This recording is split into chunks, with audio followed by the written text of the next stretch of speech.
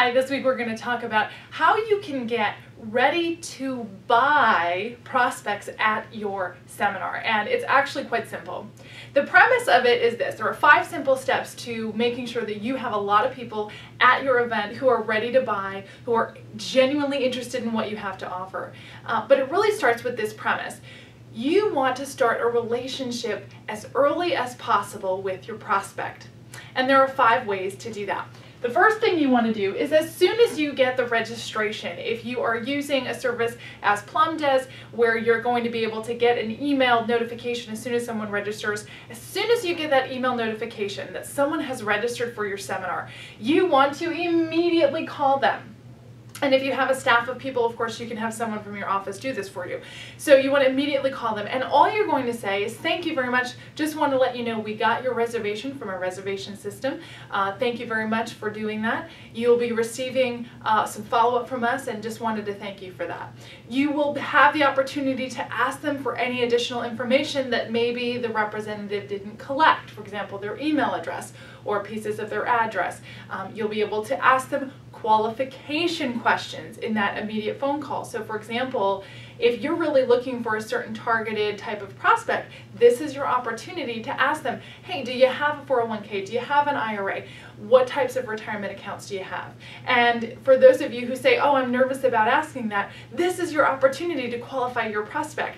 You're paying for a meal for them, you're providing them with valuable information, so why not go ahead and ask that?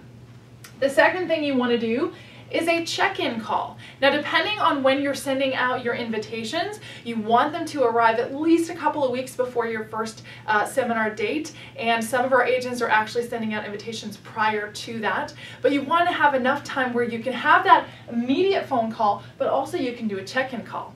Now, on the check-in call, all you want to do is basically think of a reason to contact them. Maybe it's you're going to ask them about their spouse who they mentioned on the previous phone call. Maybe it's you're going to ask them about, "Hey, you mentioned your spouse is coming with you. Does he have an email address that I can send this to as well?" "Okay, great. Looking forward to seeing you there."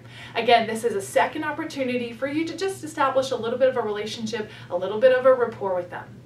The object of all of these things is so that when someone walks in that room, they already feel like they know you. And you know as well as we do that when someone feels like they know you, they like you, they trust you, they're far more willing and able to do business with you. All right, number 3 is confirmation email and directions. Fantastic things. So you have your immediate phone call. Great, thank you so much for registering. Verify any information. You have your check-in call, and then you want to send a confirmation email that just says, "Thank you so much for your registration. Below is the information about the event and where you should arrive."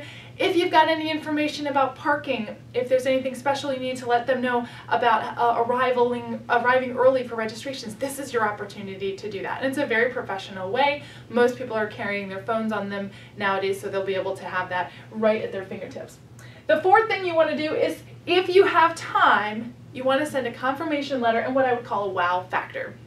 So essentially, again, it's going to be the same thing in writing, but it just comes across very sort of formal, and most people don't take the time to send anything anymore. So that's a great opportunity for you to send a little letter, introduce yourself, let them know that you're looking forward to seeing them at the event, and then include some kind of wow factor. Maybe that's a brochure that you have, maybe it's a valuable booklet that you can offer to somebody, and certainly you can talk with a marketing expert about some ideas around that.